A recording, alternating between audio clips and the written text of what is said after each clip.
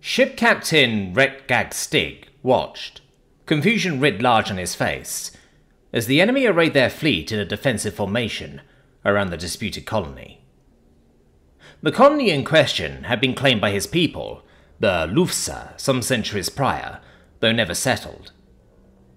It had come as a shock to them to return and find the colony a veritable hotbed of alien activity. Shock gave way to curiosity, and from curiosity to wariness. The Lufsa exploration fleet had called for military backup, and so the deep black of space was filled with the twinkling lights of man-made stars. Those poor souls trapped on the ground glanced up at the newly illuminated sky before returning to their tasks of daily survive. The fact that their fates would be decided by beings millions of miles away, acknowledged but buried deep. From deep in the stern of his ship, from the command deck, a captain watched these beings and regretted his duty. Captain Retgat had not requested the honor of leading the first possible military action against another spacefaring nation, but his service record, and more importantly, his proximity, had resulted in the dubious honor. He stood now, confused but ready, as his potential enemy arrayed themselves in a way foreign to 3,000 years of military tradition.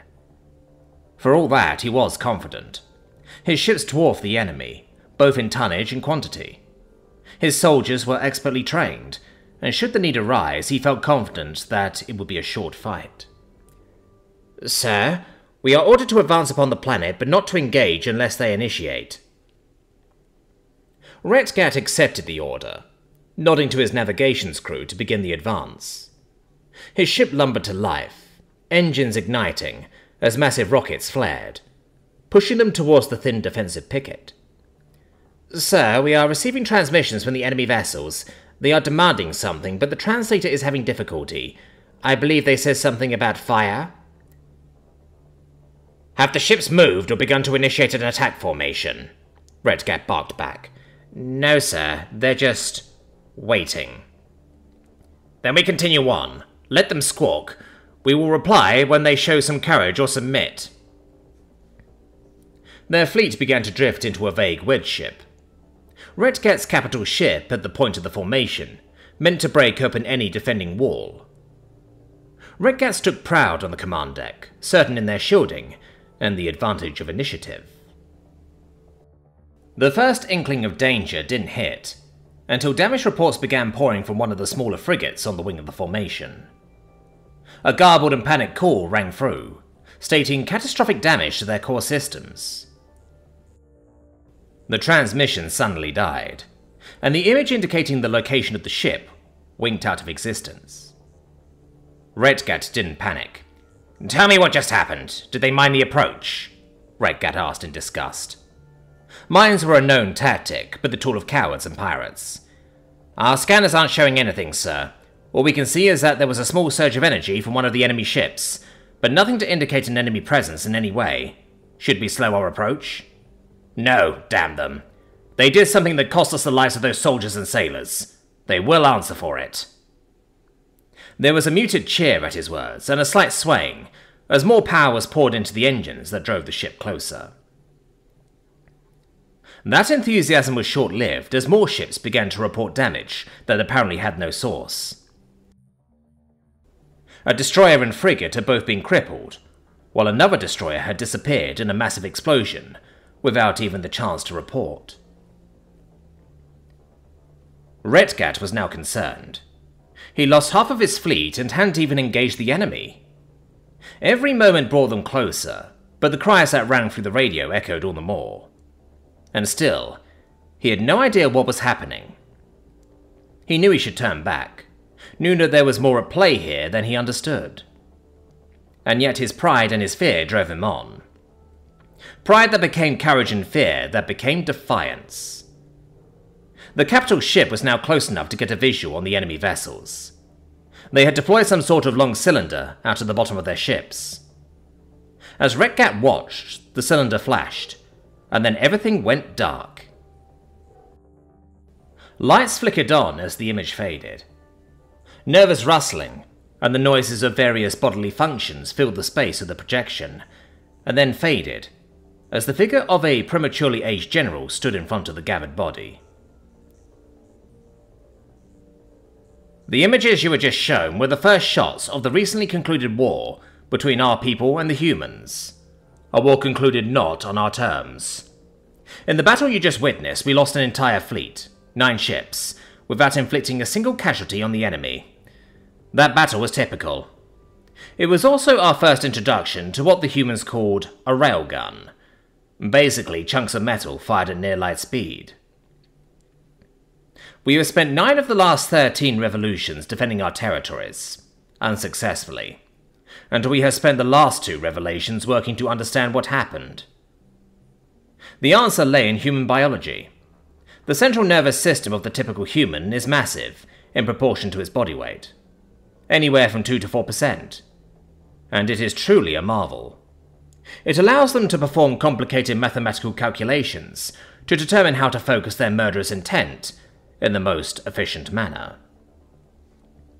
I am not exaggerating when I say that humans have the ability to subconsciously do calculations that strain our more accomplished mathematicians.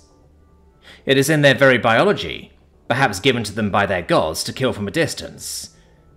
I have seen this unnatural ability, and it is unnerving, as is their attitude towards it. Whether they use their upper appendages or lower, it doesn't seem to matter. They merely need to look where they want an item to go, and to that spot it seems to fly, with deadly accuracy. Their society is built around, captivated by, and accepts this ability. It has been a part of every war, every sort of sport, and is the foundation of many of their ancient traditions. And it is why we have suffered what we have suffered. There is a joke among humans that the first technological advancement came as a result of one human that wanted to stab his enemy, but that said enemy was sadly out of reach. I'm not sure I doubt it. This led to the invention of the bow and arrow, a primitive human tool. But the principle of it has been carried forward and iterated upon in beautiful brutality. The result was what they call projectile weapons. Weapons based not on the honoured principles of close-quarter combat, but on the ruthless efficiency of killing your enemy long before they can kill you. They are very, very good at it, and improving with each passing revolution. I had our engineers recreate one of these weapons, an exact copy in every meaningful way. We completed it nearly 3 revolutions prior to the end of the war. We were never able to use it. We will never be able to use it. We are biologically unequipped. We cannot do the calculations. We do not have the data to have our computers do the calculations. We have been betrayed by our very genes. I remember when I rejoined the war effort after my release. We should have sought peace after the loss of the Thundering Fleet, and after the loss of the Stablaris system.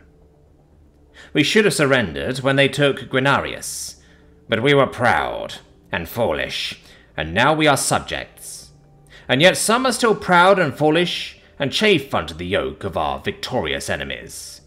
So, you have invited me here to ask my advice on defeating the humans. Here then, honoured leaders of the herd, my recommendation. Silence enveloped the great hall. Anxious silence. Fearful silence. Hated silence. Do not poke the monkeys. Do not anger them. Do not provoke them. We cannot win. As I mentioned, it seems human innovation is driven by war. So if you do something as massively idiotic as ignoring this sound advice, I would offer a request and a warning. First, please let me know when you plan on doing said idiotic thing, so that I can be on the other side of the Empire. I have fought them once, and will never, never do so again. The bent, hobbled figure made as if to leave. The silence followed again before a voice called out, "And the warning, General Retgat?" The general slowed, half-turned. "Make sure to have a will in order, because I can guarantee that their next weapon will leave nothing but rubble of this empire."